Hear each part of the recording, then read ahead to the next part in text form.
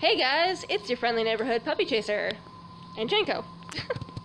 Today is not an animal control video day. It is actually a do-it-yourself dog drafting wagon day, because Janko and I are getting into drafting.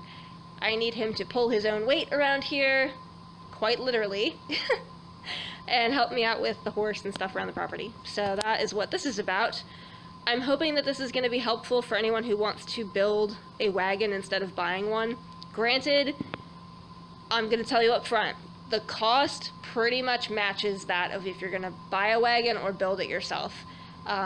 If you buy a wagon, I'm talking about buying a wagon from Harbor Freight, Lowe's, Target, Walmart, and converting it into a dog drafting wagon.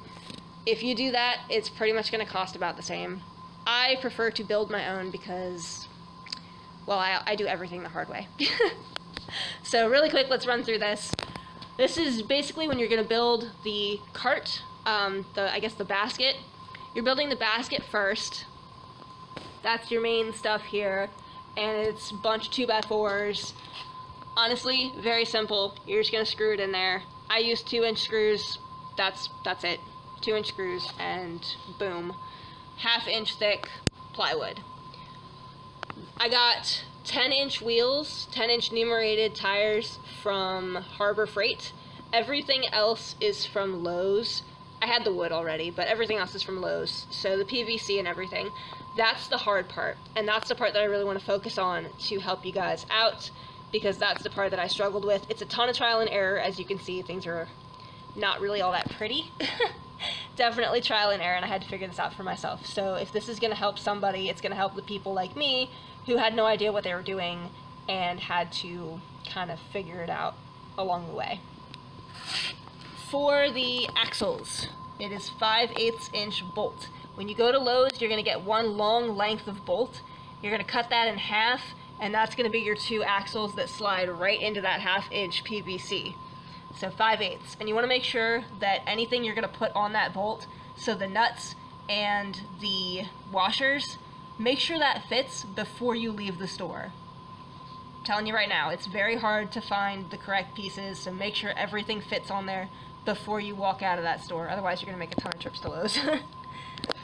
And that's just going to run right through, and that runs right through the PVC. And for the PVC, with the T's and everything, you're going to need to measure out how long you want that to be. So however long you made your basket, the width is how long you need to figure out between the wheels, where you want the wheels to sit. Do you want them under the cart? Do you want them sort of off to the side? That's kind of up to you to figure out what length you want. I honestly can't remember what I settled on. I think it was 6 inches in the middle, maybe 5. Because the T's are also going to be your length. Now keep in mind, when you put PVC together and it sits down in here, you're losing a little bit of your length. So when you are measuring, you need to take into account it is going to sit down in here a little bit. So I hope that's helpful, sort of, maybe.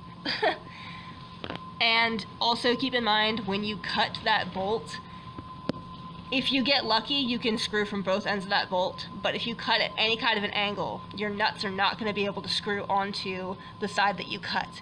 So you're going to have to feed everything in a pattern. So you're going to need to put, starting with the nut, and then the tire, or if you want to use washers in between, nut, washer, tire, washer, T, length of PVC, T, washer, tire, washer, nut.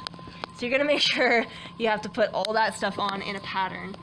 And when you're making the wheels, I wanted to make them swivel, because you need the wheels in the front to come around like that for your dog. Otherwise, you're not going to be able to turn the cart at all. I already went through this, and it was a complete pain in the butt, and nobody really had any ideas of how to make this thing swivel. So pretty sure I came up with a plan, and this is kind of my own original design here. I took leftover 1/2-inch plywood here and screwed it up into the base of the wagon, and I got this really cool Lazy Susan piece I can't remember what they called it, a plate. I'll definitely show you guys what that is. I took a picture of the packaging. But I screwed the pieces of plywood on either side of that, and it works really, really well for what I need it for. That helps your thing. It works as a swivel, helps it turn, so that worked out pretty well. And then I just had to figure out, you know, how high to make this, because obviously this height is not the same as your back wheels. Back wheels are super simple to do, and then you just attach it with your copper fasteners. It's the front wheels that are really the hardest part, because you want to make them swivel. Once you figure that out, you can attach everything with your copper fasteners, and when you're doing the shafts, that's why I use a T here, is so that the shafts can connect to the front ports of your tires, so they can turn. The dog is going to be the one who's turning this. I want these to come out, so I use cotter pins. I went ahead and I drilled a hole in each of those pieces here and made sure that I got both this PVC and the connector. That way it's not coming out. But I can take it out if I take the cotter pins out. I'm not really sure if that was helpful for you guys at all. Again, a lot of this is going to be specific to your dog. How high, how long, that kind of thing. So this is specific to Janko with his length and his height. And you're going to want to make sure you have brakes. This keeps the cart from running into the dog. I keep calling it a cart, it's a wagon, my bad. But when he's going along, trotting along, whatever, and he stops, you don't want this to keep going and run into him and hit his butt. So that's what these are for. They're going to keep it from going through the loops on his harness. And I just used duct tape for that. I just wrapped like a ton of duct tape around here and here just because I got fed up with this. But if you come up with a better way to do a brake, good on you. That's just what I came up with to keep that from running into him. The other thing too is I got a little lazy and I just put straps on here, your tie straps, because I didn't feel like going out and getting more bolts. You're going to want to do an eye hook bolt, one of the eye bolts here and here to hook your traces to. I just cheated a little bit and I used zip ties. So that's what, these are the traces and that's what actually pulls the cart. But if you really want to do it the right way, you're going to want to do the eye bolts. Okay, I will do my best to show you guys the pictures and stuff, run through the chain of events, how I built this thing.